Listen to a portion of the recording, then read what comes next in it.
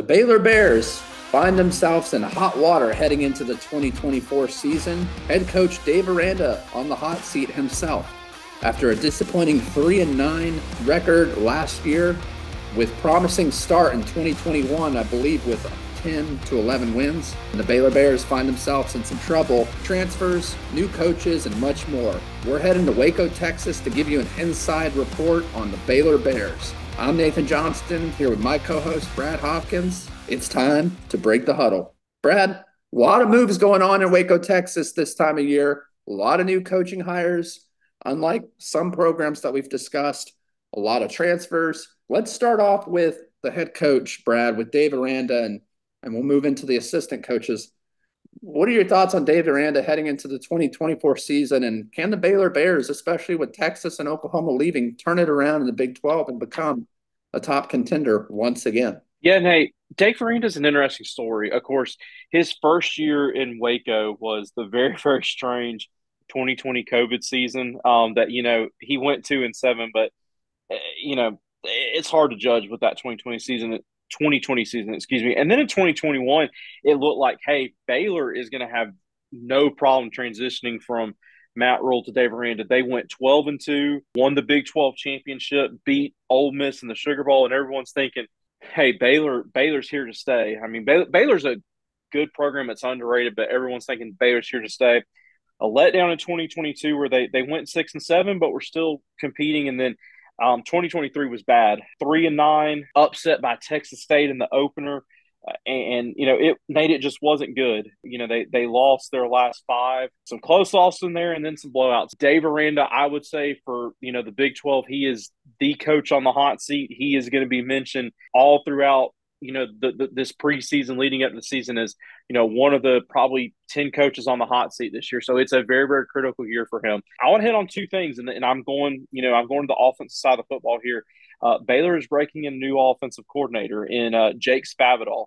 He's a guy, he's young, he's 38 years old, but I tell you what, quite accomplished, Nate, for being such a young coach. A lot of people are going to remember him. He had the chance to coach Johnny Manziel for a season in College Station, transitioned to Cal, and was at West Virginia, and eventually became the Texas State head coach, where wasn't great, but he is making his move back to the state of Texas, and is I would say a good play caller now to go against the big boys in the state of Texas, like the Texas Longhorns, like Texas A&M. Of course, the SEC schools are coming down there, and Oklahoma. It's tough for Baylor. Baylor has to find it. They're going to have to. They've been relying on some diamonds in the rough and the transfer portal.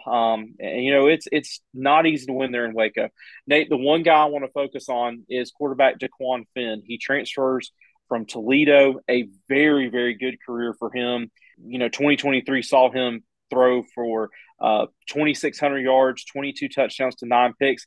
He can run the football. He ran for 7 touchdowns. So this is a guy that he's got to have a good season for Baylor to get back to have a winning record and keep Dave Aranda out of the hot seat. So Nate, it's going to be interesting in Waco. I don't know that this time next year we're going to be talking about Dave Aranda. I think that they easily could be breaking in a new coaching staff. But Nate, my one final comment before I give it back over to you is the Big 12 is very, very wide open with the new teams coming in, with Texas and Oklahoma leaving.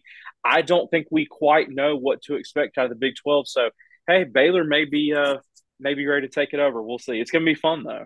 Yeah, Brad. So to start off with, I think Dave Aranda, I think he's going to turn this program around. I really do. Jake Spavital, bringing in a guy like him with the knowledge he has, the experience he has, this is a home run hire for the Baylor Bears, in my opinion. We all know that Dave Aranda is a defensive mindset guy. He was the DC at LSU during their magical run with Joe Burrow in the 2019 season. He gets hired at Baylor as the head coach. 2020 wasn't his best effort. First year, give him some credit. 2021 comes out and upsets Oklahoma and knocks them out of the playoff. I mean, that was the run that I remember from the Baylor Bears, and since then it's just all been downhill. Part of the reason has been because their offense has been lackluster. Look, they only averaged, I think, under 20 points per game last year, ranked 70th in the FBS. So they fire their offensive coordinator, Jeff Grimes. They bring in Spavital. And look, this is a guy, as I mentioned, with much experience. He coached guys like Brandon Weeden, Case Keenum, Geno Smith, Will Grier, and Johnny Manziel, to name a few. That's a pretty dang good list. And look, when we saw Will Grier at West Virginia, he turned his career around. When we saw Case Keenum at Houston, he was a firepower. When we saw Brandon Weeden at Oklahoma State, we saw him turn a baseball career into a football career and get drafted. We've seen multiple quarterbacks get their careers turned around. And you mentioned a guy like DeQuan Finn coming in from Toledo. This is a guy that we talked about a couple of times, Brad, last year in our game day pick'ems. Now we get to see him at the higher level. I'm really excited to see what he can do for the Baylor Bears. Very dynamic guy, can run and throw very well. Finished off the year last year ranked 42nd in QBR in the FBS with 22 touchdowns and only 9 receptions, over 2,600 yards. Another guy that I want to point out in the transfer portal, they lost a big tight end in Drake Dabney, 6'5", 248 pounds. That's a big loss. So what does Baylor go and do? They go and pull a guy like Michael Trigg out of the portal from Ole Miss. A lot of you don't remember Michael Trigg.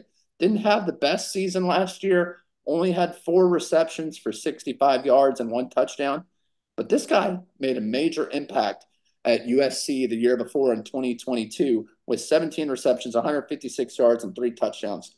I think this is a guy that could really bolster that Baylor offense and get them back on track. One more hire that I want to mention, and that is new offensive line coach Mason Miller, just hired yesterday. This is a home run hire. We always talk about some of the smaller hires, Brad. We always kind of nitpick and get into the details of things, right? We can talk about the offensive coordinators. We can talk about the head coaches. But I really like talking about position coaches, Brad. And Mason Miller is just that guy. Has a lot of experience in the air raid offense, coached under Mike Leach and Hall Mume, to name a few. This guy has the experience as well. Former offensive coordinator at Tarleton State, who happens to be the home opener for the Baylor Bears. So he's going to be coaching against his former school from last year. I found that to be very interesting as well. But if you're a Baylor Bear fan, you have to be excited about this upcoming season. I understand there's a lot of speculation. There's a lot of talk going on amongst the boards and the different sports chats around the nation.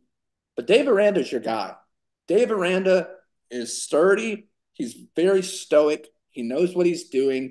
And I think with the additions of the new offensive coordinator and Jake Spavital and the new offensive line coach, Mason Miller, I think Dave Aranda is going to be able to take his hands off of the offense completely, trust those guys with their experience, because let's face it, with the amount of experience they have, they're pretty much head coaches at a smaller level, right? When you're an offensive coordinator at the higher level for that long, I think he's going to be able to focus more on the defensive side, Brad. And I think that's going to be the game changer for this year heading into the 2024 season. Now, it's not going to be easy. They got a lot of tough games coming up at Utah, at Colorado, to name a couple. I won't get all the way into it, but those are just a couple to name a few. It's going to be very intriguing to see what the Baylor Bears can do this year in the Big 12. But make no mistake, Dave Aranda is capable of getting the job done.